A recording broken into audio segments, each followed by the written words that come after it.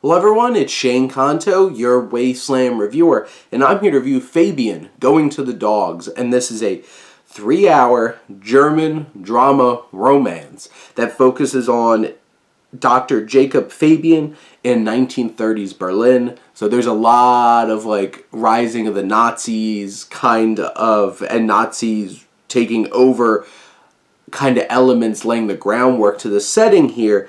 But who works by day in advertising for a cigarette company and by night, wandering the streets of the city, falls in love with this actress, and their lives kind of go in opposite directions, and he has to process all the things he's going through. This is from director Dominik Graf, who, honestly, who also wrote the film, makes a really bold and inspired kind of film here. The period look to this film, all the elements in terms of costume design and production design are on point. And the way that he shoots the film with the cinematography, there's a graininess, there's a classicness to it. Hanno Lenz, who is the cinematographer, they're able to capture this very grainy but also engaging look to the film that makes it feel like it's shot on old film, but also feeling on a level of a bit like a documentary, a voyeuristic approach to this. We feel like we're here because there's some very intimate and very sexual elements of this film, and there's a lot of nudity in this. I'm sitting here in the US, this is unrated. There's a lot of stuff in this. So just to warn you, this takes you to some places from sexual elements and stuff like that. But there's just an engrossing and a style and a boldness to this story. From the opening jump, from going into this terminal, this train terminal, and how the camera moves and how we're navigating this, and the music and the cinematography all combining to create this very specific kind of environment and atmosphere to this film. And the amazing use of lighting. There's some scenes where there's only what's lit by lamplight, and it brings such a great fixation while all this darkness is around everything else. And there's just an inspiredness to this film, and just with that massive runtime, it can be a bit overbearing. There's definitely moments of being scattered and uneven along the way where I did struggle to really focus on this because it is a bit unrelenting in all the different kinds of things that this film is trying to have you experience.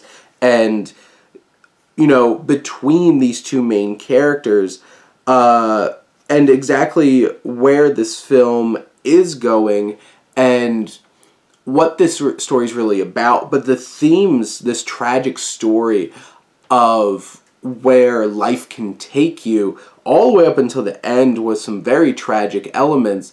This film is engrossing and emotional. You have these strong performances. You have Jakob Fabian, played by Tom Schilling, who gives a fantastic performance. It's charismatic. We're attached. We're there with Jakob Fabian along this ride, which is quite the epic ride. And there's a physicality to the performance because he has to sell those physical elements in those scenes that we discussed earlier, but also the emotional elements as he's connecting with Cornelia, played by Saskia Rosendahl, and who also gives a fantastic performance. We feel this connection, we feel this relationship, and along the way, there's other elements, there's other people that make big impacts in Fabian's life, like the Malls, especially Irene Mall, played by Merit Becker. And there's a connection that these two characters have. And throughout this film, there's just fantastic performances that help carry the weight of this giant, bold, and just film that's going for it. There's nothing about this film that feels like studio kind of this is tropey and this is what you're going to get. No, this is bold, this is different, this is unique. It challenges you in human interactions. And yes, it has romance elements, it has drama. We see those kinds of things in films all the time, but I feel not quite like this. This takes you to a different level. It takes you to places that you might not be ready for it, and it's an emotional ride over the course of this whole entire film. There are taboo elements, there's heavy things. This is on Mubi. That's like says a lot. Like, this is an art house film that's 3 hours of just bold and inspired filmmaking and acting and storytelling, and it really pushes some very specific buttons that might be a thing that might be too much for many viewers. But if you're ready to lose yourself in this experience, this is going to have you grabbed the whole entire way, and you're going to be happy that you took this experience. But those are my thoughts on Fabian going to the dogs. Let me know what you think, and let's talk some movies. But thank you as always for tuning in and supporting your Wasteland reviewer.